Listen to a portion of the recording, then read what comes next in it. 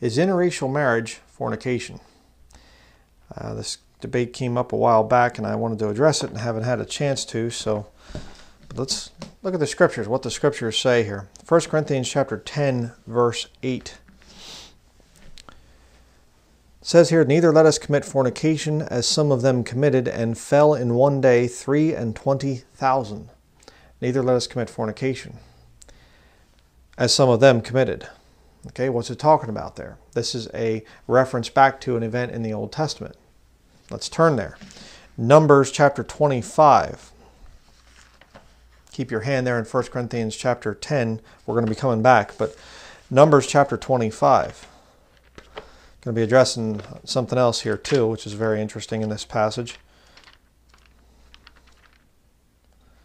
Numbers 25, verses 1 through 9. Okay, let's read these verses here.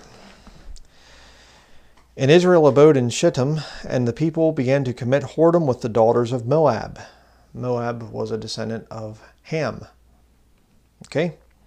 And they called the people unto the sacrifices of their gods, and the people did eat and bowed down to their gods. And Israel joined himself unto Baal Peor, and the anger of the Lord was kindled against Israel.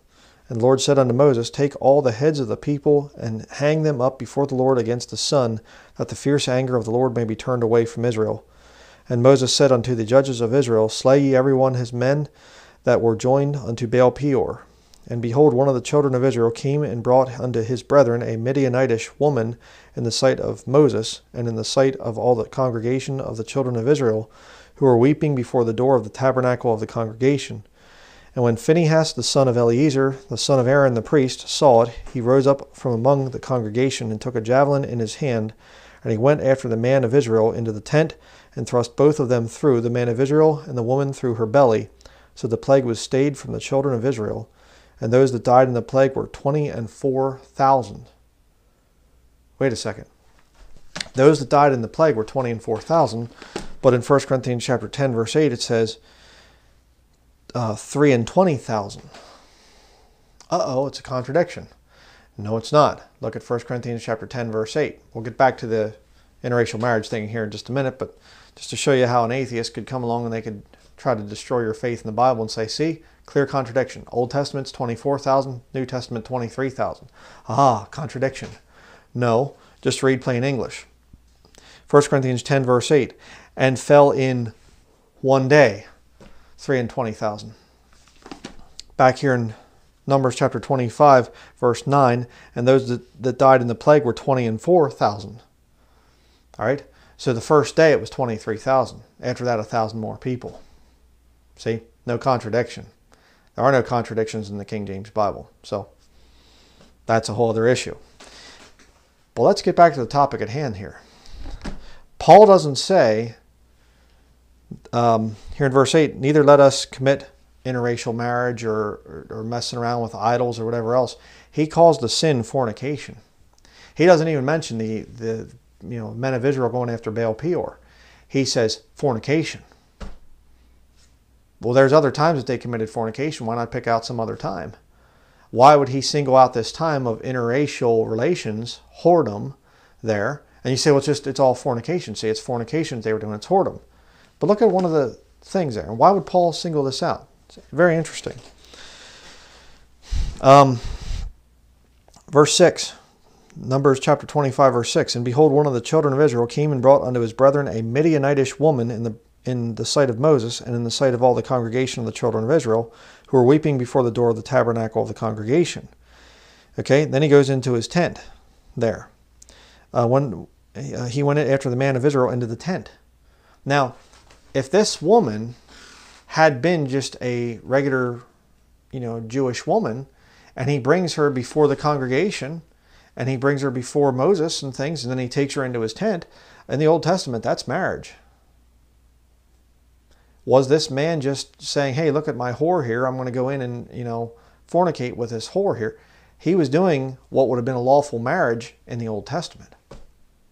Brought her before the congregation, and then took her into his tent. That's a lawful marriage in the Old Testament. This is an interracial marriage, in other words. And yet, Phinehas goes in there in Numbers chapter 25, goes in and kills them both. And they don't say, oh, now, hey, you shouldn't have done that. And it's very interesting because what was the big thing of overturning the anti-miscegenation laws here in America? Loving versus Virginia. A black woman and a white man back in the early 1960s. And they're in the privacy of their own home. And a police officer comes in and he says, you're under arrest. What you're doing is illegal. And they get two Jesuit lawyers. I can never remember the one guy's name. It was Cohen, Bernard Cohen, I think was the one guy. And then, ironically, a Jewish lawyer, you know, that's trained by the Jesuits. He went to Georgetown University. And then the other guy's a Jesuit trained lawyer as well. And they overthrow the anti-miscegenation laws, Loving versus Virginia. How ironic. Back there in the Old Testament, it's spoken of positively. Phinehas goes in there and says, Jewish man and Midianitish woman, again, one of the descendants, you go back far enough to Ham, you know, in that line of Ham, and he goes in there and he kills them both to turn away God's wrath from the nation of Israel.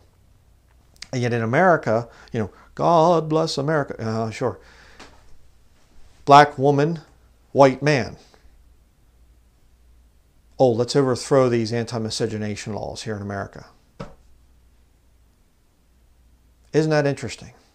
So, you know, and people can take this thing and they can make it into some kind of a deal. I know that there was a guy that I heard about that was coming out and saying that all fornication then in the New Testament is always a reference to interracial marriage, because marriage in the Bible is two people joining, you know, a man and a woman joining themselves together in the marriage bed. No, because you see, a true biblical marriage is you're doing the thing publicly and saying, hey, we're going to be coming before the congregation. We're going to be presenting ourselves as husband and wife.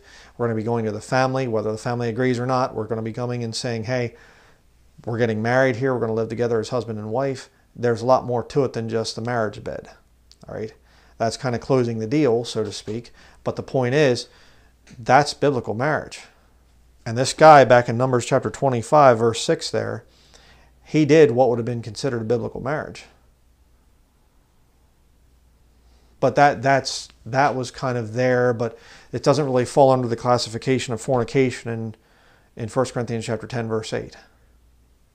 The fornication there is just all about the whoredom of verse 1 in Numbers chapter 25. See, people mess with all kinds of stuff, you know. And they say, well, the New Testament doesn't openly prohibit it, and think, well, there's prohibitions all through the Old Testament.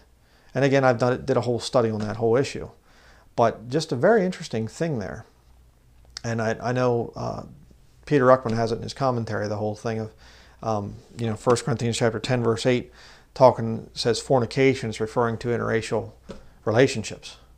And, you know, look at what God did, too. I mean, back there in Numbers chapter 25, verse 4, and the Lord said unto Moses, take all the heads of the people and hang them up before the Lord against the sun, that the fierce anger of the Lord may be turned away from Israel. And I realize they're going after false gods, but it's also the interracial relationships. That's part of it. You know? And people say, well, but what about Ruth? What about this passage here? See, you know, what a lot of people do is they'll look for exceptions. They'll look where God's grace was there for somebody, and that, you know, they do something that's against other parts of Scripture, and they'll say, well, I'll take that exception and overthrow the rule. That's not the right way to do it. Right? And I just, you know, whatever you want to make of this, I mean, whatever. People are going to fight about it, and I realize that, and whatever else. I mean, it's crazy how people just don't even have common sense anymore. It's just insane to me. You know, something that was illegal back before 1962, now it's fine and good and whatever else. And the churches, Christians in the past, before the 1960s and things, they would have been against interracial marriage, but now today we're for it. We're more progressive. So we're better. So as the Bible says that there'd come a great falling away, or a falling away first there's this great apostasy, people turning their ears away from the truth, being turned unto lies. That doesn't count in this case. The church is getting progressive. We're accepting more things now, so we're getting better. People in the past would have frowned upon it, but now today it's okay. Right. So just wanted to make a comment or two on that passage there. Number one point, there's no contradiction between the two passages. 23,000 in one day, 24,000 total back in the Old Testament. And secondly, I would really stay away from interracial marriage. All right.